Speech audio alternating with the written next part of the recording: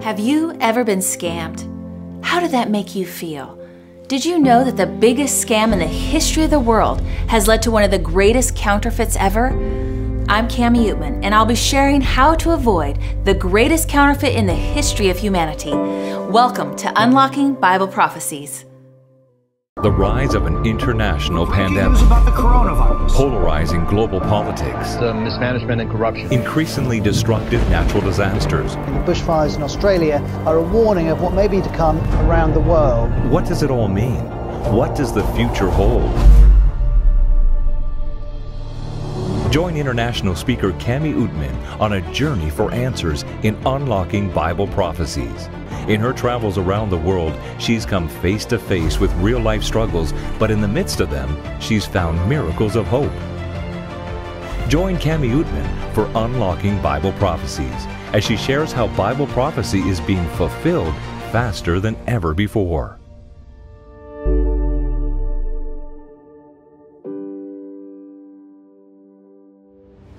Thank you for joining me for Unlocking Bible Prophecies. I have enjoyed so much the opportunity to share with each one of you. Now, if this is your first time watching, let us know by leaving a comment in the chat. I'm glad you're here. Now, if you have happened to miss yesterday's program on the Bible Sabbath, don't worry. Just go to awr.org/Bible and you'll find it in the archives. Last night, we saw that the Sabbath is the authentic seal of God. You may be wondering then, why do so many worship on a different day? Tonight, you may be shocked to find out the reason. Recently, I encountered a pagan village chief on a remote island who was also shocked by what he heard regarding the Sabbath. You'll have to wait to hear what he did next. Remember, you can click the link below to enroll in our online Bible school. Millions have found these lessons to be so important in their spiritual growth. You can submit a question to our live online Bible instructors as they are anxious to hear your questions and provide you with biblical answers. Would you like prayer over something you are struggling with? Then click below to submit your prayer request. Let's pray together now and then get right into our subject, the counterfeit. Heavenly Father, Lord, please have us become acutely aware of the times in which we live. Sharpen our minds, open our hearts to take in your truth, and have us be warned by your word of what we need to do, how we need to handle it, because we want to follow your path, Lord, and only you. So we love you, and in Jesus' precious, powerful name, amen. Have you ever noticed that things aren't always as they appear? Consider the story of the spider. Aristotle classified the spider as an insect. Insects, it was known, have 6 legs. Nobody questioned the great Aristotle for 1,700 years. It was just commonly assumed that spiders were insects and therefore had 6 legs. It was Jean-Baptiste Lamarck who presented the classification of the spider as an arachnid having 8 legs. Merely because something is believed for centuries does not make it true. Could it be that a tradition, like one of those long-held ideas, has slipped into the Christian church? Is it possible that many have accepted falsehood in the place of truth, and very few people today question it? Could it be that the Christian church has allowed man's tradition to overshadow God's way? A tradition so old that almost no one knows how it started. A tradition nearly all Christians accept, thinking they are following God's law, when in fact they are following the thoughts of man. That is why we have chosen this theme for our meetings. If it's in the Bible, then I believe it.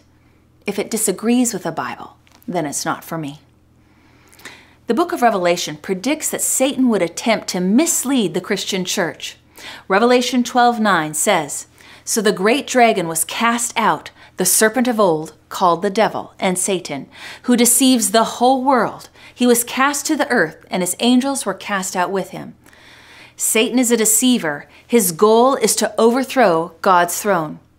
The foundation of any government lies in its authority and ability to make laws.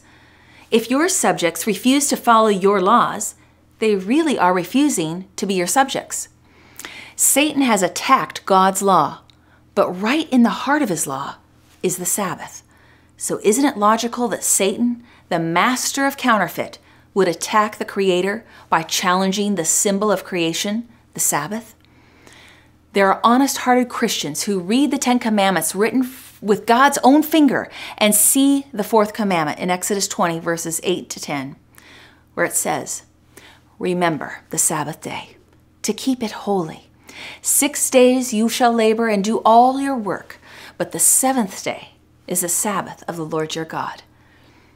When they read that, they become confused because the church that they're attending keeps Sunday, the first day, not the seventh-day Sabbath. Surely then, the holy day must have been changed in the New Testament. Strangely, the first day, meaning Sunday, is not even mentioned in Revelation anywhere and only shows up 8 times in other New Testament books. So if people think there is a command to keep Sunday holy, we should find it in one of these Bible passages talking about the first day, right? Let's study. Since millions of sincere and loving Bible-believing Christians worship on Sunday, why is the Bible curiously silent on this subject? Could it be that much more is involved here than actually appears on the surface? Yes. One of the greatest prophecies of the book of Revelation involves the subject of Sunday worship. But first, it would be impossible to understand this important prophecy unless the topic for today becomes crystal clear. There are only 8 New Testament scriptures regarding the first day of the week in the Bible. In the Bible, Sunday is always called the first day of the week. Saturday is always called the seventh day. Numbers are used to mark the days of the week from Genesis to Revelation. As we read these 8 scriptures, take a mental note of whether or not any of these texts suggests that the first day should now be kept holy. Consider text number 1, Mark 16:9. Now when he rose early on the first day of the week, he appeared first to Mary Magdalene, out of whom he had cast 7 demons. Here we see that Jesus' resurrection was on the first day of the week, Sunday. Christians around the world celebrate his resurrection on Easter Sunday every year. Let's go to text 2. Matthew 28, verse 1. Now after the Sabbath, as the first day of the week began to dawn, Mary Magdalene and the other Mary came to see the tomb. Note, the Sabbath is ending here in this verse, and then Sunday comes. Does this tell us that the first day of the week is now holy? No. Text 3, John 20, verse 1. Now the first day of the week, Mary Magdalene went to the tomb early, while it was still dark, and saw that the stone had been taken away from the tomb. Okay, let's stop and think. So far, do any of these 3 verses suggest that the first day is to now be considered holy? No. Text 4, Mark 16, 1-2. Now when the Sabbath was past, Mary Magdalene, Mary, the mother of James, and Salome bought spices, that they might come and anoint him. Very early in the morning on the first day of the week, they came to the tomb when the sun had risen. We know Jesus was crucified on Friday evening. Friday has always been called the preparation day because they were to prepare for God's holy Sabbath day, Saturday. Jesus then rested in the tomb over the Sabbath, the 7th day of the week, Saturday. And then Jesus rose on Sunday, the first day of the week. Sunday is the day of Jesus' resurrection.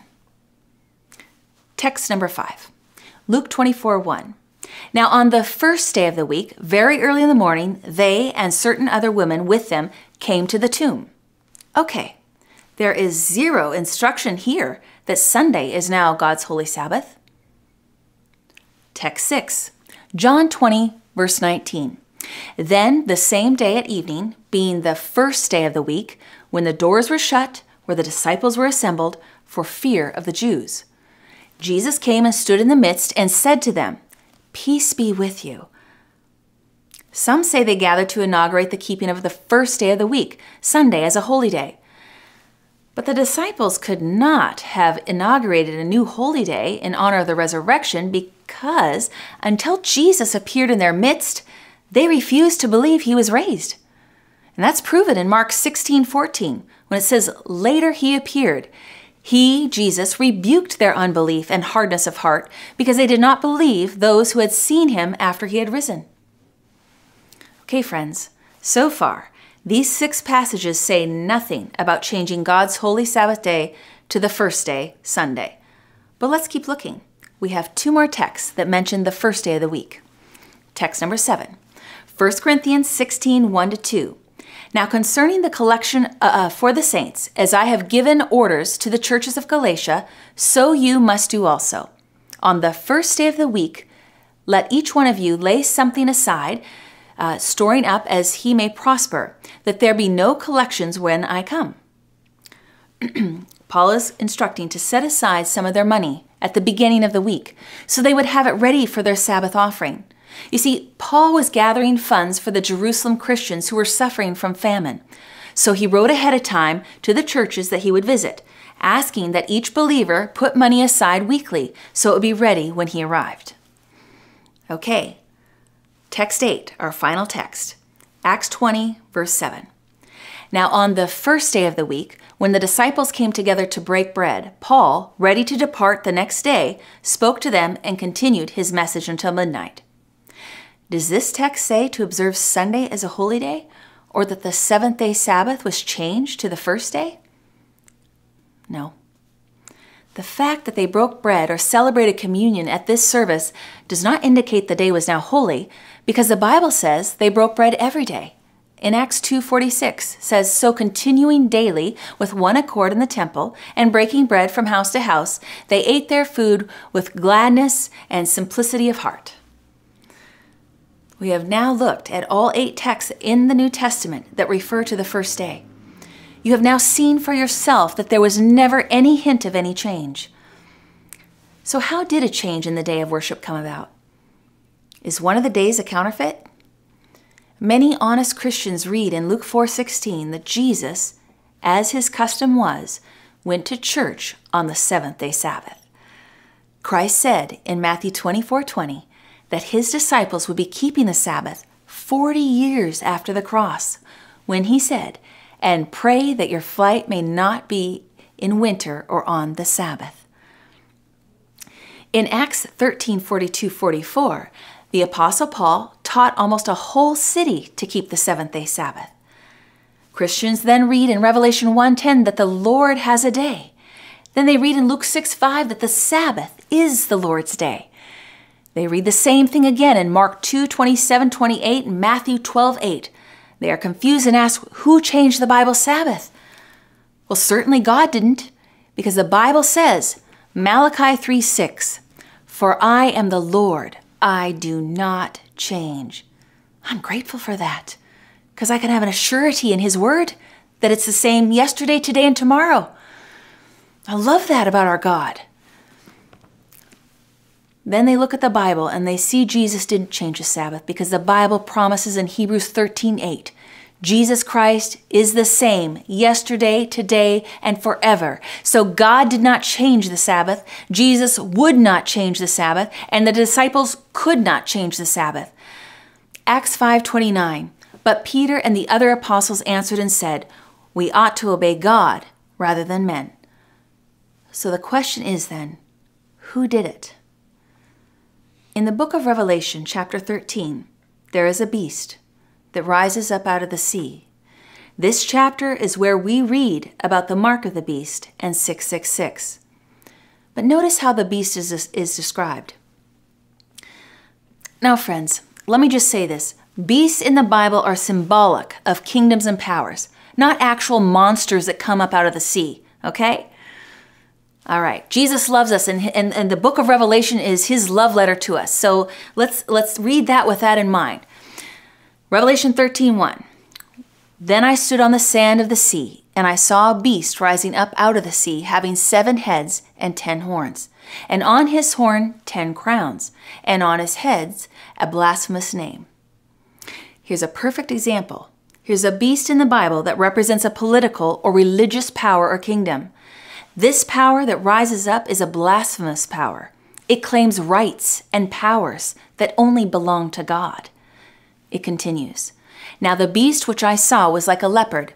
His feet were like the feet of a bear, and his mouth like the mouth of a lion. The dragon gave him his power, his throne, and great authority. Who is the dragon? Satan. He imbues this power with great authority. The whole world listens to it declare its own laws in place of God's law. The Sabbath became a particular object of attack. To understand this beast, we go back to the book of Daniel, the 7th chapter. Here we have the same imagery as Revelation 13, a lion, a bear, a leopard, and the dragon. Daniel 7 gives us the key to unlock Revelation 13 and understand the whole subject of the mark of the beast and 666. I love that God has written His word so that from the beginning to the end, it's consistent and it all goes together. You need every bit of it. Let's look in Daniel 7, verse 2 and 3. Daniel spoke, saying, I saw in my vision by night, and behold, the four winds of heaven were stirring up the great sea, and four great beasts came up from the sea, each different from the other. Notice this key to interpret Bible prophecy. Daniel 7:17. Those great beasts which are four kings which arise out of the earth. Daniel 7:23. The fourth beast shall be a fourth kingdom on earth. So Daniel sees four beasts that represent four kingdoms. These four world-ruling kingdoms which start in Daniel's day take us down the stream of time. If you were with us on the first night for the first presentation, you remember we saw four kingdoms in Daniel chapter 2. Those metals in the image that represented Babylon, Medo-Persia, Greece, Rome, and divided Europe. This vision of the beast adds more information to the vision in Daniel 2. It brings to light a power from the time of divided Europe that would arise and attempt to change God's law. Let's look at how the Bible predicts these events and see clearly how history confirms what actually happened. Now the first beast, Daniel 7 verse 4, says, the first was like a lion and had eagle's wings. I watched till its wings were plucked off, and it was lifted up from the earth and made to stand on 2 feet like a man, and a man's heart was given to it. The first beast was like a lion with eagle's wings. Okay. When the archaeologists were digging in Iraq near the site of ancient Babylon, they found engravings on the walls of a lion with eagle's wings. In the ancient world, people knew that lions symbolized Babylon. Then another nation was to rise.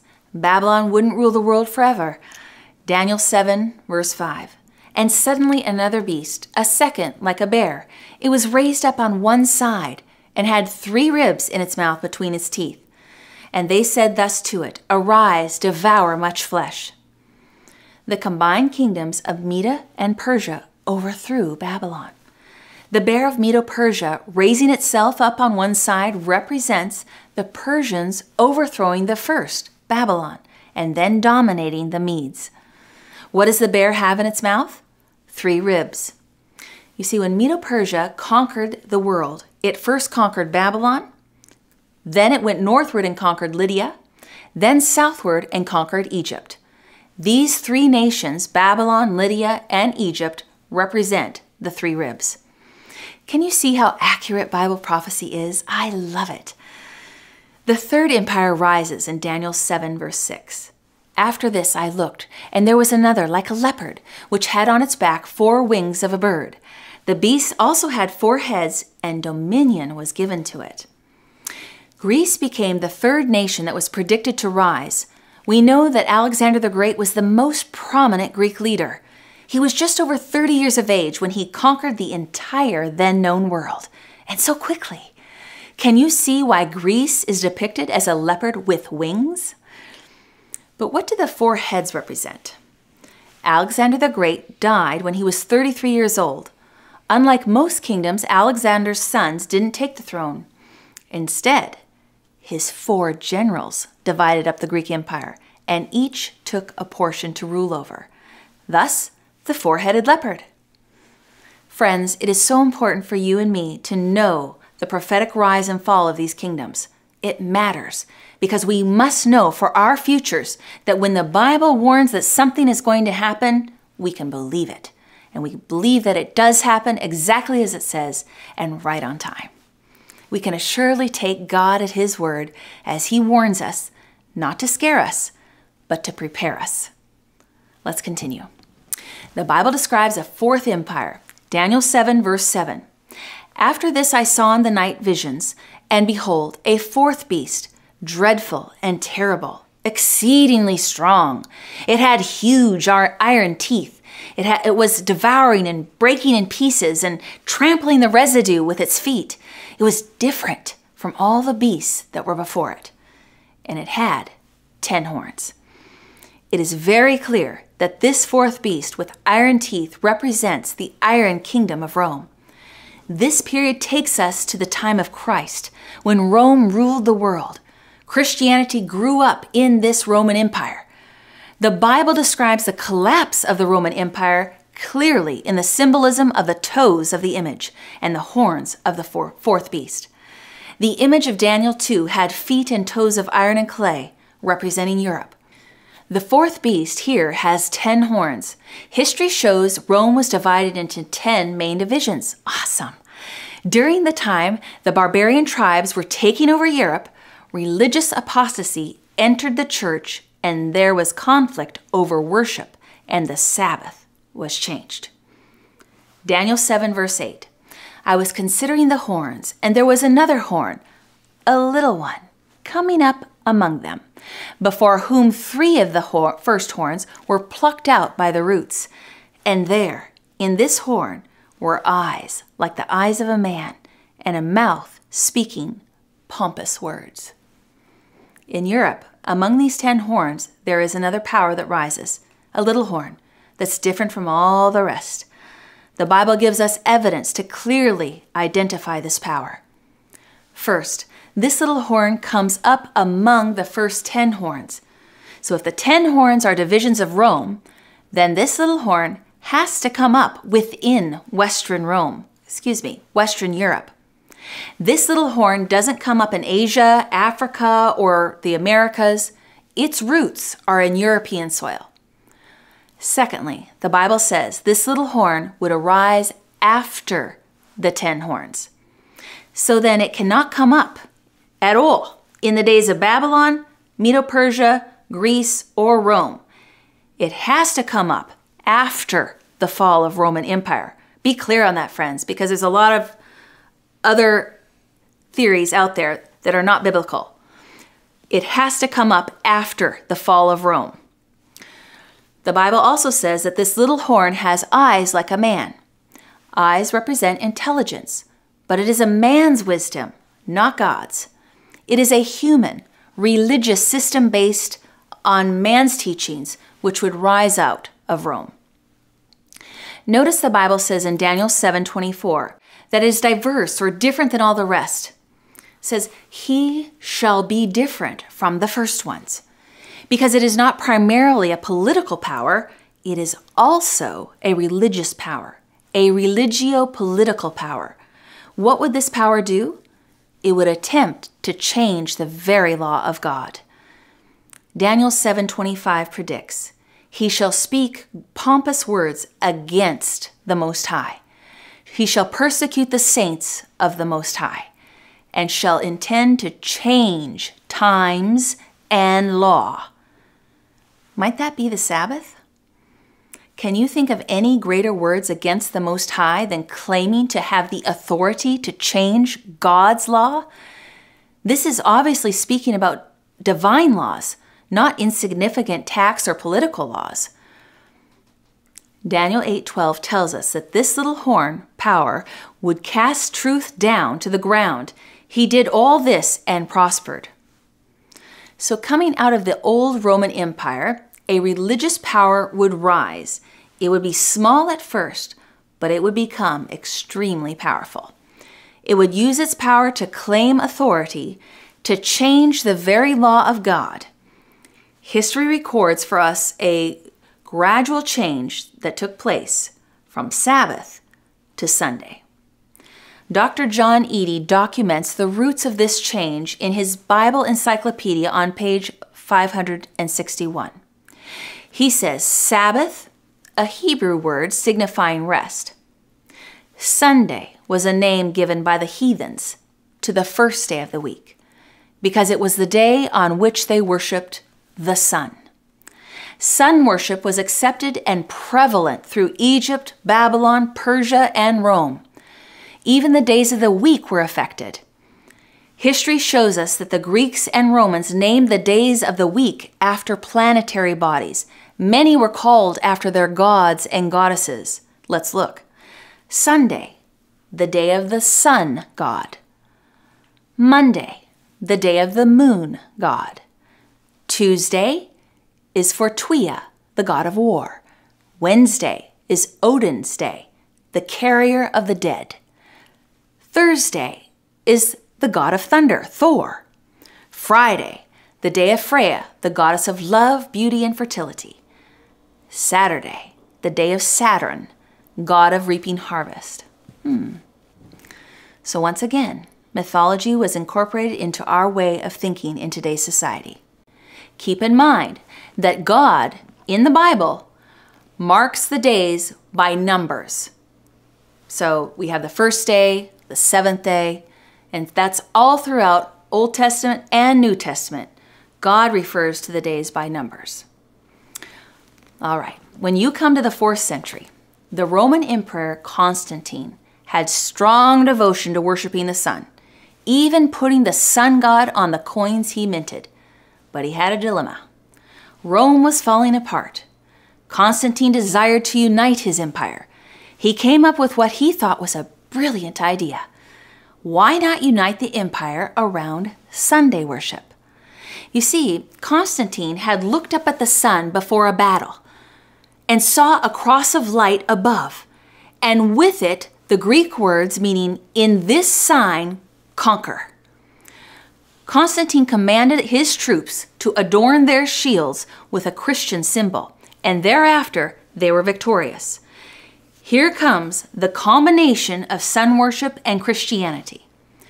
Constantine's decree in 321 AD says, on the venerable day of the sun, let the magistrates and people residing in cities rest, and let all the shops be closed.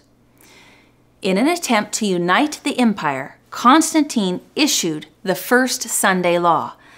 In the days of Constantine, he marched his armies through a river and then deemed them baptized.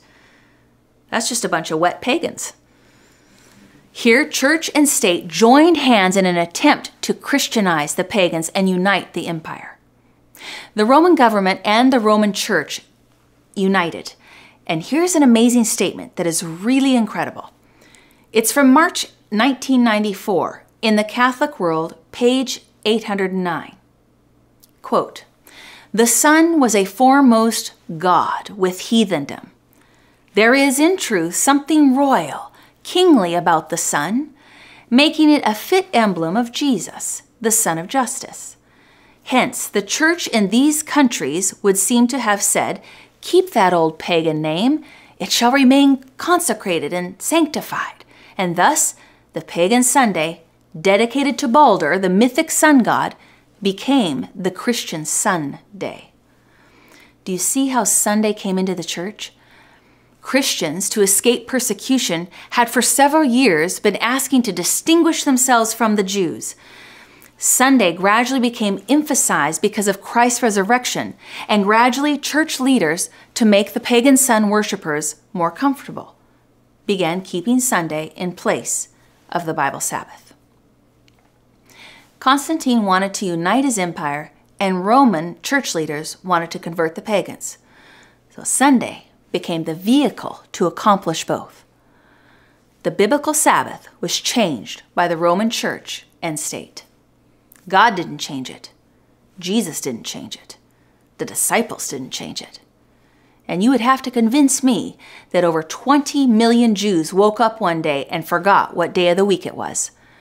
As a nation, they have been keeping the Sabbath, the seventh-day Saturday, since before the Exodus. The Catholic Church Council of Laodicea records the first prohibition of keeping the Bible's Sabbath. The Roman Catholic bishops met there, and look at what happened at the Council of Laodicea in 325 AD. Quote, "Christians shall not Judaize, that is, they shall not keep the Sabbath and be idle on Saturday. But the Lord's Day they shall especially honor, and as being Christians shall, if possible, do not work on that day. If, however, they are found Judaizing, they shall be shut out from Christ." End quote.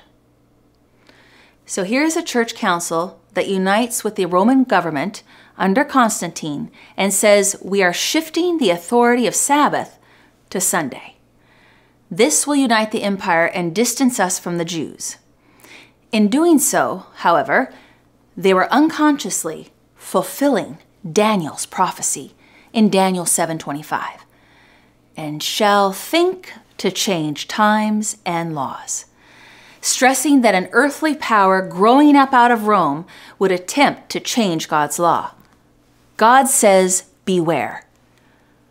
Now let's go to the Convert's Catechism, a Roman Catholic instructional guide, and read the answer regarding the change of the Sabbath. This is very clear, friends. Question: which is a Sabbath day? Answer: Saturday is a Sabbath day.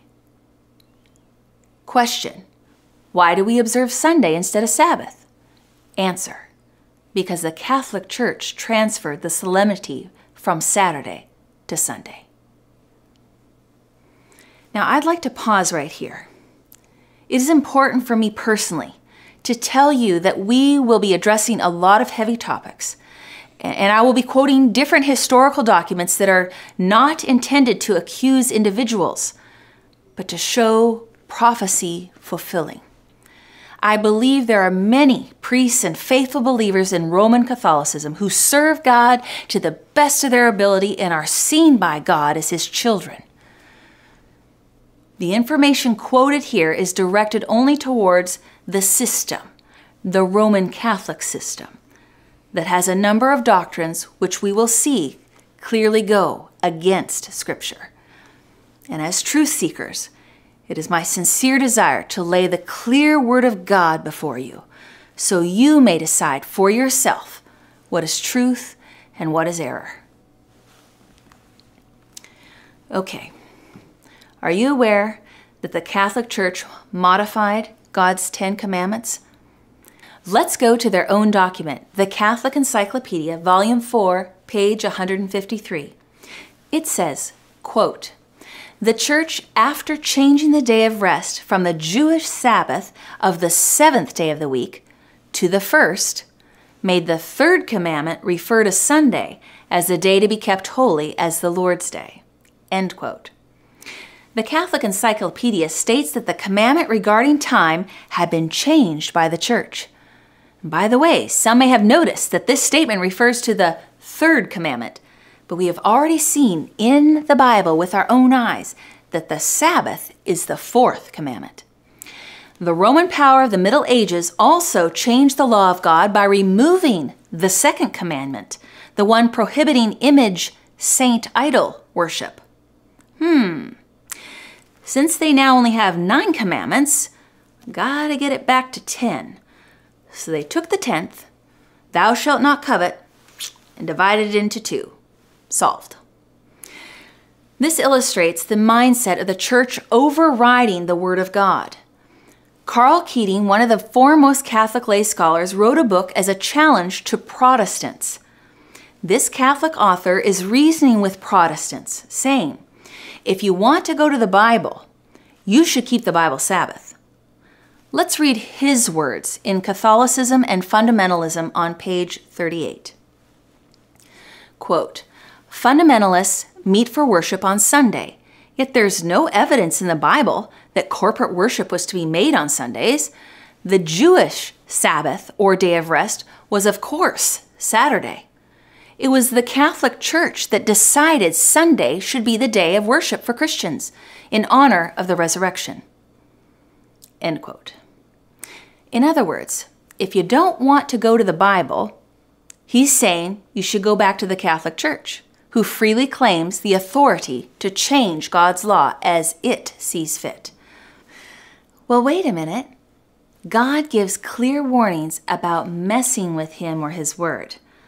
Revelation 22:18-19. For I testify to everyone who hears the words of this prophecy of this book. If anyone adds to these things, God will add to him the plagues that are written in this book.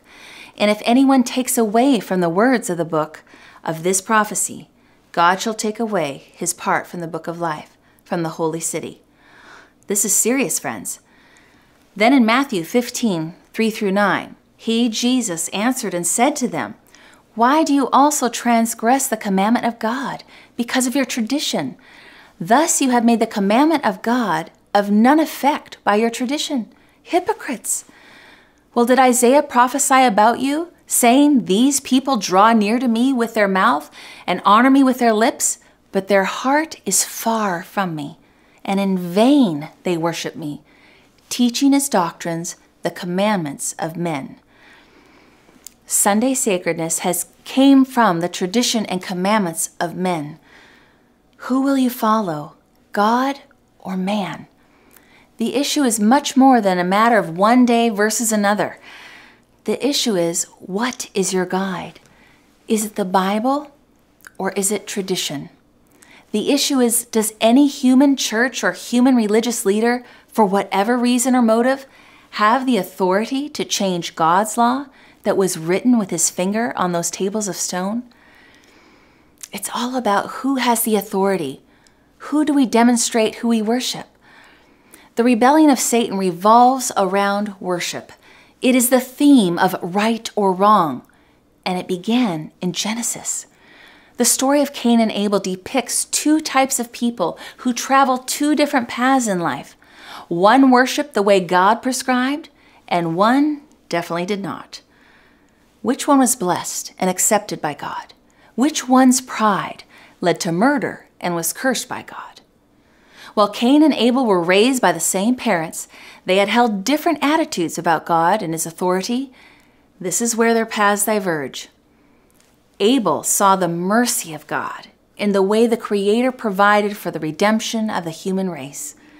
But Cain rebelled against God in his heart. The distinction may not have been obvious until it came time to bring their sacrifice before God. The drama between Cain and Abel is really about the struggle between Cain and himself. Although Cain was given a chance to turn around, he held ever more tightly to his stubborn pride and stumbled further away from God. God's plan for salvation is not negotiable. It is a gift. The human heart, when it clings proudly to self and tradition, stumbles on a slippery downhill slope of destruction. God constantly reaches out to those who rebel to give them an opportunity to make a turnaround, a repentance. You are not born a winner, and you are not born a loser. You are born a chooser. Choose you this day whom you will serve. Often Satan's strategy is to cause me to ignore or break just one of God's commandments. James 2:10-12 tells us why. For whosoever shall keep the whole law and yet stumble in one point, he is guilty of all. God's law is like a 10-sided fortress. Only one side needs to be broken down to permit the enemy to enter. Give the devil an inch, and he will become your ruler. To give up the Bible Sabbath, given by God as a sign of his creative authority, does matter, friend. I choose to follow what God gave to Adam in the Garden of Eden. I choose to follow the examples of Christ himself. What about you? God says the Sabbath is a great sign. It's a sign of our loyalty to Christ. It is a sign we believe he created our world. In the Garden of Eden, Satan said to Eve, "What difference does a tree make? All trees are alike." And Eve lost Eden because she bought that lie. And many Christians today are buying into a deception. People say, "What difference does a day make? All days are alike." With God, all days are not alike. One day was blessed by God, the seventh. One day was sanctified by God, set aside, and God rested on only one day, the Sabbath. The issues that we are dealing with are issues of authority, issues of obedience. Our choice is the Bible or tradition, Jesus or religious leaders, God's law or man's dogmas, God's instruction or human teaching, God's way or man's way. Does this mean that everyone who keeps Sunday is lost? No. There are many Sunday-keeping Christians who love Jesus. Everyone who keeps Sunday is not lost. They may be living up to all the light they know. The difference is when they learn more and are they willing to follow it? This makes me think of Perfecto, in a remote village high in the mountains of Mindoro, Philippines. There he lives as an influential pagan chief. You see, spiritualism and local lore were his way of life. Sometimes people would visit the village and try to convert him to Christianity, but what they said was different from what they practiced, and the confusion annoyed him. He would tell them to go away. Then he would find comfort in his prized possession, his radio. He only listened to one station because it played the music that he liked. And one day after his favorite song ended, a new program came on which caught his attention. The broadcaster talked about the seventh-day Sabbath as the true day of rest. This was new to him and was different from what other Christians had professed. Happily, he went to the Sunday keepers in his village and told them that they were worshiping on the wrong day because of what he had heard on the radio. He was surprised when these people showed a real interest in what he shared. After that, he called the whole village together to listen to his radio. Everyone loved the program. The next day, they all gathered together, hoping to hear more. They rejoiced when the program came on. Perfecto was convinced that what he was hearing was the truth. He sought out the radio broadcaster and told him that his whole village wanted to be baptized, all 77 of them. The Bible truth changed not only his life, but the life of the entire village. I'll never forget seeing Perfecto coming up out of the water and raising his hands to Jesus at his baptism, where 1,400 other souls joined him in giving their lives to Christ. In Revelation 14:12, God's word says, "Here is the patience of the saints. Here are those who keep the commandments of God and have the faith of Jesus." In the last days of Earth's history, God will have a group of people who love Jesus. They love him so much that they obey at all costs. Like the one woman who made her way to the baptismal site at a nearby lake. She had attended prophecy meetings just like this, but her husband had disagreed with her attendance. So on the day for her to be baptized, she left the house in her white robe, and her husband secretly followed her. He grabbed a machete and held it behind his back. The pastor was calling for the people to enter the water, and as she made her way, her husband abruptly stopped her and threatened that she better not take one more step or that be her last, as he slowly revealed the knife behind his back. She continued as the water reached her ankles, then her calves, then to her knees, and she whispered, "No one will stop me from taking Jesus as my Savior." Well, he aggressively challenged her, "Not one more step." And she closed her eyes and moved forward, saying, "I give myself to Jesus. I learned the truth and I will not turn back." Tears began to fall from her eyes, and what she didn't see were the tears falling from her husband's eyes. Suddenly, there was silence as everyone was watching. The husband raised his knife only to drop it and declare, "If you're willing to give up your life for this Jesus, then I want to know him too." Friend, are you willing to follow wherever Jesus leads, regardless of the consequences? Though the road may sometimes be difficult, it leads to the tree of life in the city of God. Let's pray together. Heavenly Father, the truth is calling, and we cry out to you, Jesus, for mercy and strength. Give us the gift of discernment and understanding to see clearly as we place our trust completely in you. There is nothing in this world worth losing our own soul over. Protect our commitment to follow every Bible truth you reveal to us in your holy word. Bless each listener tonight. In Jesus' precious, powerful name, amen. Before we close tonight, friends, I would like to give you the opportunity to respond to the message you've just heard. If you would kindly answer one or more of the following options. The first option is, the subject of the Bible Sabbath is clear to me. If you agree, just click on that. Second, I understand that the Bible Sabbath is the seventh day of the week. Third, I accept and believe that the seventh day of the week is the Sabbath of God's holy commandments, and I want to keep the Sabbath day holy. Fourth, I would like more material about the Sabbath. And then last, some of you have already been asking about this. I would like to be baptized and begin the process to do so. Just go ahead and click the link to give your response. Friends, there are people standing by right now to answer any question you may have or to pray with you. Just click the link to be connected. Now, make sure you join me tomorrow night for this important topic that you won't want to miss. What does the Bible say happens when you die? You might find it different than what many people think. God bless you, and see you tomorrow for our topic, the grave, where we will be unlocking more Bible prophecies. Choose God's way. Good night, friends.